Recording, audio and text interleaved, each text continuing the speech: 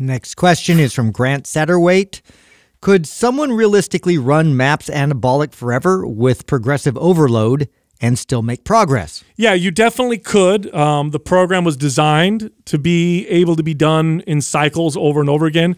Is it ideal? No, it's not ideal. Ideally speaking, when we're talking about a lifetime of exercise, a lifetime of fitness, a lifelong relationship with exercise and maintaining strength and mobility and muscle and all that stuff, then you want to train lots of different ways. MAPS Anabolic is excellent at building muscle, speeding up the metabolism, and getting you really strong. It's not the best program we have for mobility. It's not the best program we have for stamina. It's not the best program that we have if you start to become advanced and you want to develop more muscle and sculpt your body. Right? Sculpting, no. Yeah, so your best bet would be to, and this is why we have so many programs. Part of the reason why we have so many programs is to help people who have different goals and different fitness levels. But the bigger part, because you got to remember, we're trainers first, we're podcasters second. We were all trainers for 20 years. I've only been podcasting for 5 years. We designed all the programs because we thought to ourselves, what if somebody follows all of our programs? What are we going to have them do next? What would we have them do next? We're at the point now where we have all the programs that you would need to have amazing balance with your fitness for the rest of your life, where you just follow one after another and you be able to really develop an incredible physique, avoid injury, have great mobility, great strength, maintain leanness, all that stuff. So you could totally do one program over and over again, but ideally you would go through different programs. It could definitely be a frequent flyer, and I think that we speak a lot to like the general average person, like of how to kind of structure something that will give you kind of continual progress. Where the principle of specificity still applies. Like if that's like my focus, I really like getting stronger. I like building, developing muscle. That's my thing. That's something you could have it in heavy rotation, but you got to interrupt that. So that way you still reap the benefits that it's providing, but you have to stimulate the body in different ways. And the reason why we have you kind of moving into performance is to account for your joint health and your joint stability, mobility.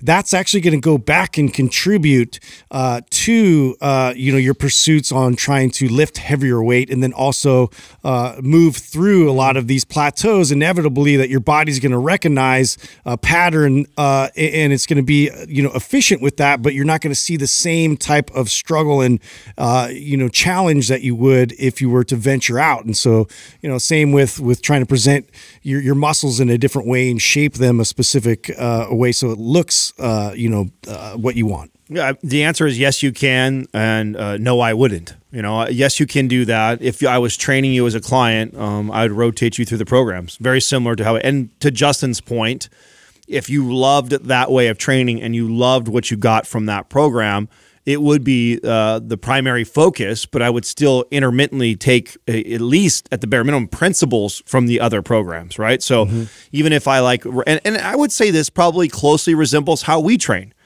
Each of us have different modalities that we enjoy more or appeal more to, right? So we're all very different.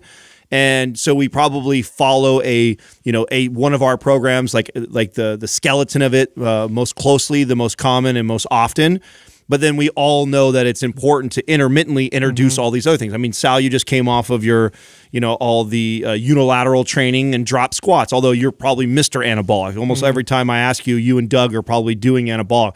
Justin is always pulling stuff from performance and strong. Of course, I like aesthetic and split, but yet we all integrate all the other principles and all the other programs, from everything from body weight to the suspension training to mobility type work. There's so much value in all those different ways of training that it shouldn't be something you forever neglect, even if you are going to follow a primary structure for a majority of the time. You don't want to neglect all the other things. And also look at things. Look, we always talk about long term, right?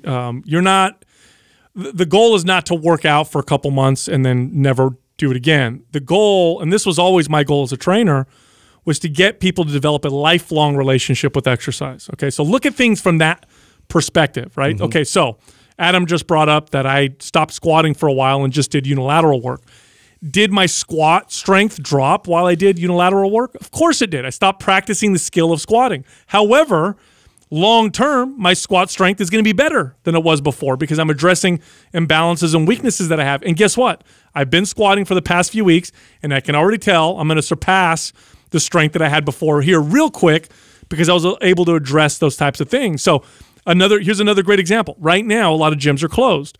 So right now, you may not have access to all the equipment you had before, and you're thinking, oh my gosh, I'm not going to be as strong on my overhead press, and I'm not going to be able to deadlift as much or whatever as much because I don't have access to that equipment. Follow a program like MAPS Suspension, which is just suspension trainers. Do it at home. Are you going to lose strength in those core lifts? You will temporarily, but I guarantee when you get back to them, you're going to surpass what you did before because you're going to strengthen imbalances and weaknesses that you had that you couldn't necessarily identify because you're always doing the same stuff all the time.